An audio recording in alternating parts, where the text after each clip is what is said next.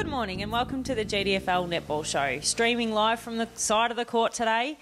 We have had quite a few interesting games, so we'll go through Saturday's finals first and then we'll move on to Sunday's finals. In the D grade final, it was East Geelong 31 defeated Bellpost Hill 15. C grade was North Geelong 39 defeated Inverleigh 30. B grade, Bellpost Hill 34 defeated Werribee 33. A nice close game there. It was closer than I thought anyway between those two sides. So, absolutely. For next week, it's going to be a testing match between Winchelsea and Bellpost Hill there. So that'll be a good one to watch next week come along on Saturday. And in the A grade, Werribee 49 defeated Bellpost Hill 32. And I think we both agree here, Flick, that was probably a bigger margin than what we'd originally thought, and I thought it would be a lot closer, but it's just a testament to Werribee on the quality of their players. So next week the matchup on the Saturday is Werribee versus Winchelsea in the top of the ladder there, so that'll be a good finals game again there. Yeah, well, I know that we've been waiting for that one all season because it didn't end up having... Absolutely. The rematch. And I know that later on we're going to be in the show, going to be talking to the coaches about that actual game, the Werribee Bellpost Hill game. So, but yeah, interesting next week, definitely. Yes, that's right. So going through on Sunday's games for next weekend, we've got Winchelsea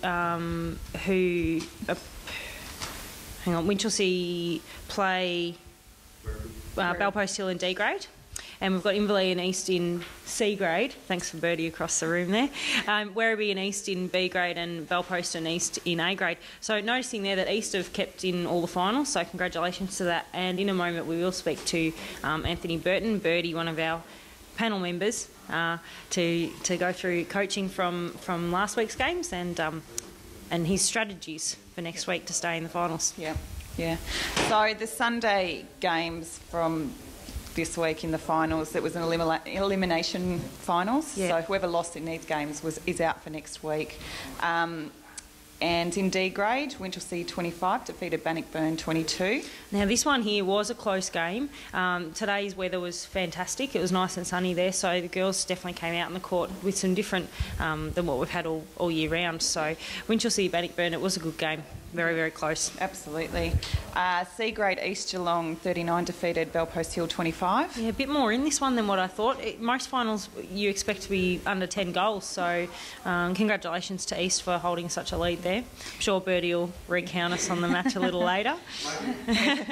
And in the B grade, an absolute thriller down to the very last second, I think it was. East Geelong 31 defeated Corio 30. So a nice close game. This is what finals are about. Yeah, that's right.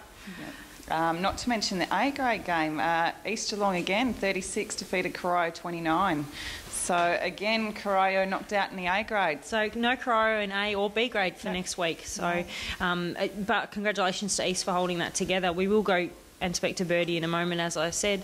But today's game between Corio and East Geelong, very, very close and a lot of turnovers up and down. Quite a scrappy game, I thought anyway. But I'm sure Birdie will be saying different a little bit later on.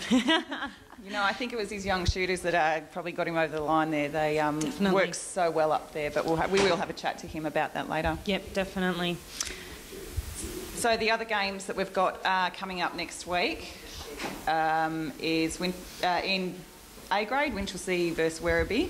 Yes, we were talking about that one before. And then the Bellpost Hill versus East Geelong. Definitely. So another close one and tight one there, and then we're on to finals the week after. Yep, so... We'll wrap it up there and we'll have a quick chat to Birdie and see what his thoughts are. I'm sure he's going to be happy after all wins today. So thank you and we'll see you shortly.